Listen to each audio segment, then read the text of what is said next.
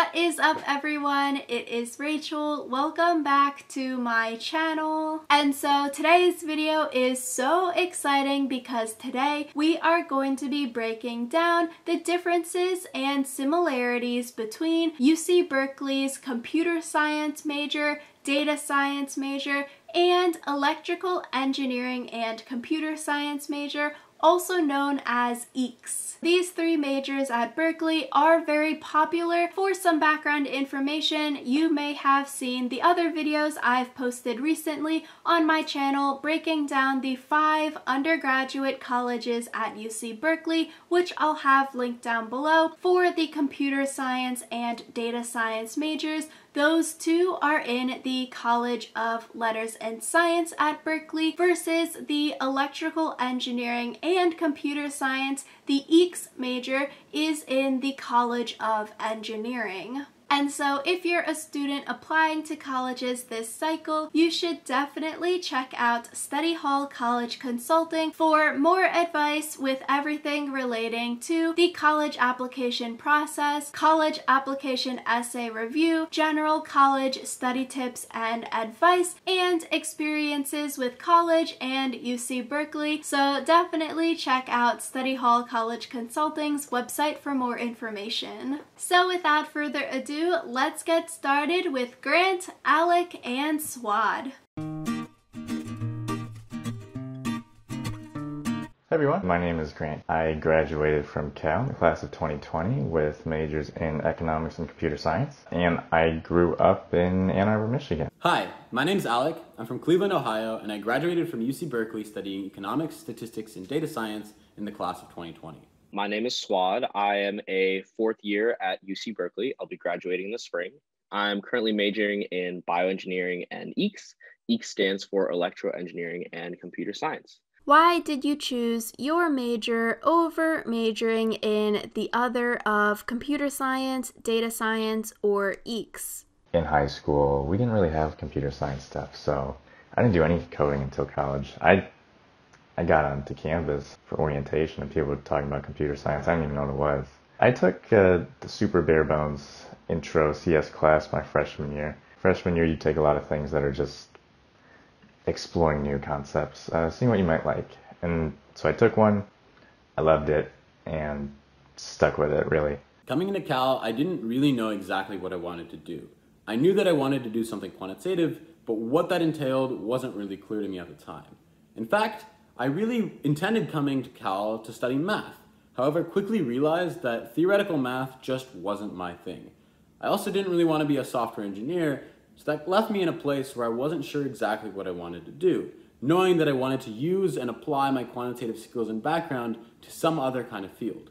That's where the data science major came in, and it really allowed me to incorporate my skills with a different field, in my case, economics. And the interdisciplinary nature of the data science degree is really the reason I chose it and what made it stick out to me, and ultimately what made it such a great fit for me in my degree program.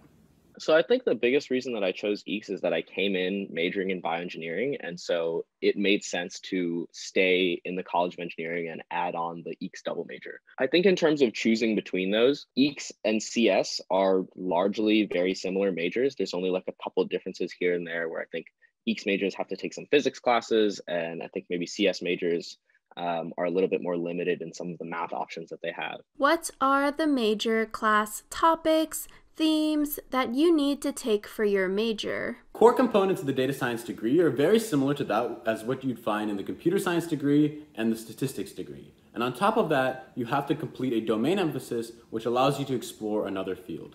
On the statistics side, you take introductory probability and statistics, as well as introductory level math, and then you take really all the statistics courses that you would find interesting to yourselves outside of the very basic ones that are required for the major. On the computer science side, you take introduction to programming and data structures and some other introductory courses similar to those as in the computer science major, and outside of that, you also have the freedom to choose really what suits yourself to the major. You take the core components of both the statistics and computer science degrees and you match them together in a way that allows you to apply your data science skills and your quantitative background in a different way. Then you go and take your domain emphasis classes, which in my case for economics where you use those skills that you learned in the introductory statistics and computer science courses to really apply them to the field of choice. There's 5 lower division classes that you have to get through. The first one is 61A, so that's just like introducing you to computer science, like what's going on, how do we code. The next one is 61B. That one is more of starting to build larger projects, and so that one's like how do you put lots of code together to form larger things. And the next one is less of a computer science class at all and more of just a math class. It's discrete math and probability theory. You may not have any experience with that from high school, but if you do, that's great. And the last 2 classes are electrical engineering classes. And so those are just both circuits classes split into 2 parts. And I think there's also like some linear algebra thrown in there. So those are the 5 main classes that you have to take for EECs as like the lower divisions. There are other things on the side. You have to take some physics. You have to take like a little bit of extra math. The main things that you're looking at in EECs are those 5 courses. A lot of math. There's a lot more math than I'd care for. Linear algebra, discrete math, probability. I was bad at most of it, if we're being fair. So definitely, if you're looking to go that route, prepare yourself and be ready for you having to spend a lot of time figuring that out. What are some differences between your major and the other majors of computer science, data science, and EECs? There's actually not that much of a distinction between EECs and CS, and a lot of the coursework that you're required to take is largely the same. A lot of CS majors will complain about how they're required to take electrical engineering classes when they're not at all interested in electrical engineering. I think that the major difference between EECs and CS kind of comes in some of the upper divs, where with EECs, like, you know, you are more pushed in the direction of classes that combine electrical engineering and CS.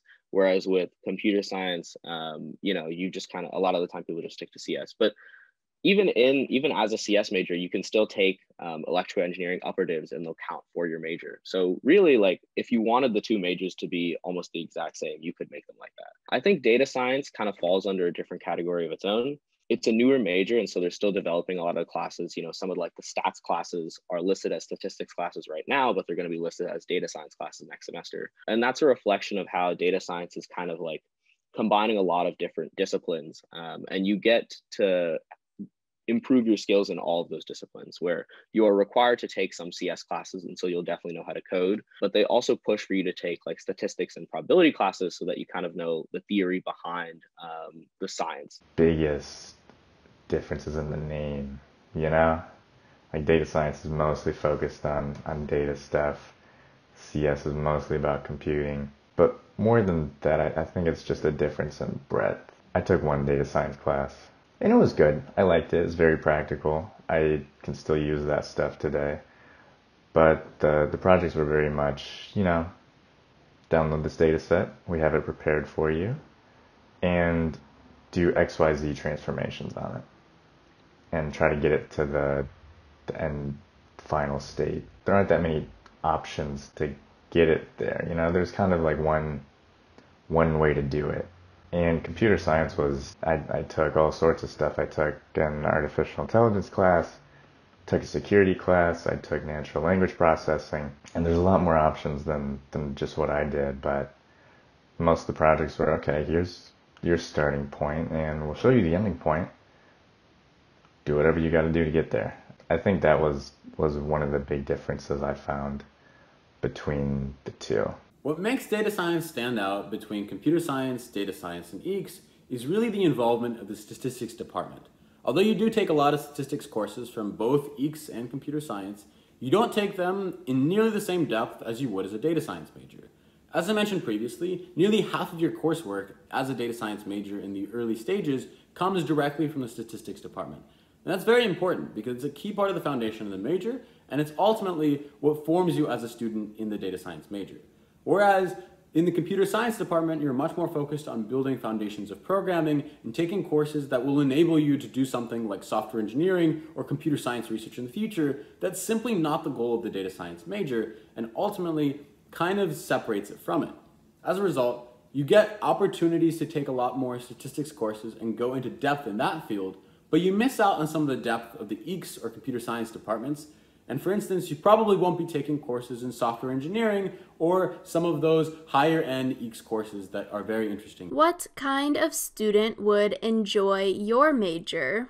Very patient one. Computer science classes and the projects especially take a lot of patience. There's a lot of bugs that will happen, and a lot of the time spent coding in those projects is just basically banging your head against the wall until you can figure out what you did wrong with it. And I don't really have the patience for that. So I get frustrated and want to move on. I'd say that's where my biggest struggle with the major was. One that has a lot of disciplinary interests that might not align with one specific major. If you know that you want to be a software engineer, you shouldn't pick the data science major. It's not going to prepare you that well for it. If you know that you want to go on to grad school in electrical engineering, you also shouldn't pick the data science major. But if you are quantitative and you know that you want to do something quantitative, but don't know exactly how you want to apply those quantitative skills, then data science is potentially a very good fit for you. And ultimately, that's what I found in my experience. There's a lot of different domain emphases. In my case, I chose economics, but you can apply data science to almost any field. And they're very malleable with how you can format this major. And ultimately, it allows you the freedom to kind of choose and pick exactly what you want to do with your data science degree. I think people that are like really technically or math minded should probably opt for EECs over CS or data science. And I think that's also a reflection of you'd have to apply to the College of Engineering instead of the College of Letters and Sciences. I think CS is kind of in the middle ground where it's like, you don't want to be super technical, but you still want to be like decently like, logic circuit based in terms of computer science. And then I think data science, because the requirements are less stringent, that one's like the nicest one for you to declare. What kinds of jobs and internships can you get with your major? The diversity of the data science major ultimately lends itself to diversity in the outcomes and opportunities that come after graduation. Out of the people that I know that I graduated with, there's quite a few that went into data science roles at tech companies, while others went into consulting and others into finance. I currently work as an options trader, but there's quite a breadth of opportunities that can come as a result of the data science major. And you never feel like you're really pigeonholed into one industry just because you have so many opportunities to kind of go into different things. That being said, there is an opportunity to be too broad, in which case you haven't really specialized in anything, and I would caution people against that. Ultimately trying to get some level of expertise in something that interests you so that you can pursue it at a higher level. Pretty much like any software or CS oriented job. So let's say you're building an app. There's the front end, which is the stuff that you see on your screen.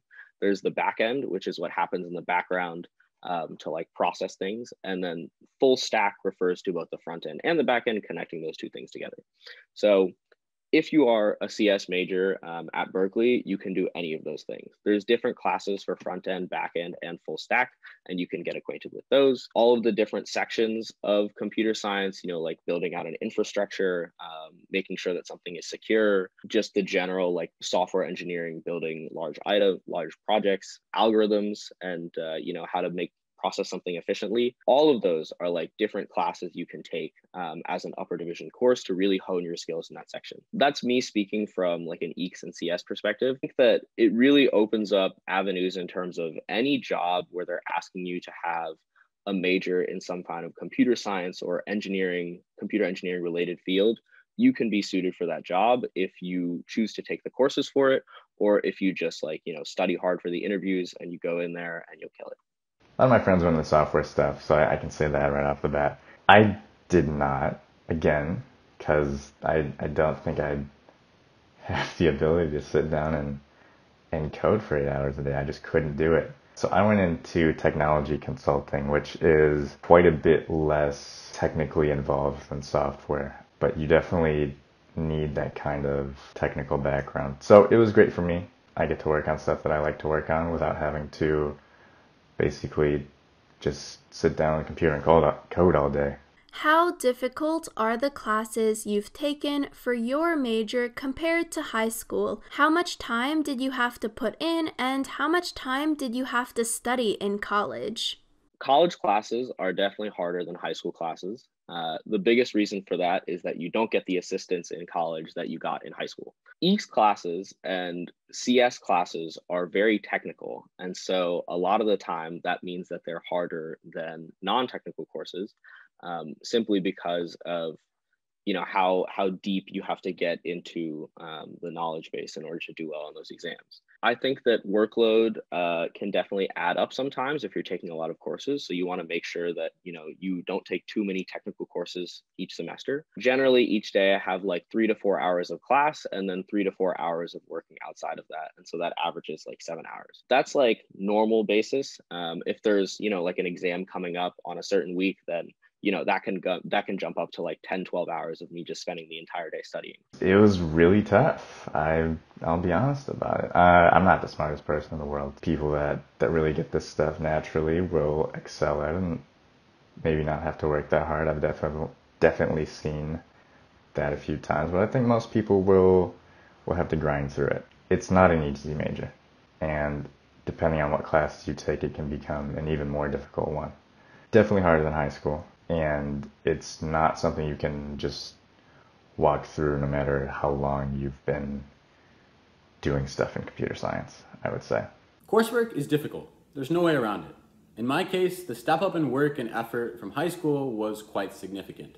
However, I also found myself much more interested in the coursework that I was doing, so despite the fact that I was studying much longer hours and working much harder on assignments, I found myself much more interested in the work that I was doing and ultimately felt like it was much more rewarding to do the work.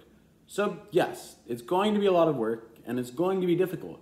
But if you pick the right major, I think it will be a rewarding experience nonetheless. So thank you all so much for watching this video. If you have any questions relating to computer science, data science, or EECs, definitely leave a comment down below. And if you have any other videos that you want to see me do, also leave a comment down below. Thank you all so much for watching. Make sure you like this video to help me out with the YouTube algorithm and subscribe to my channel to see more videos from me. Good luck with your college application essays, and I will see you all next time.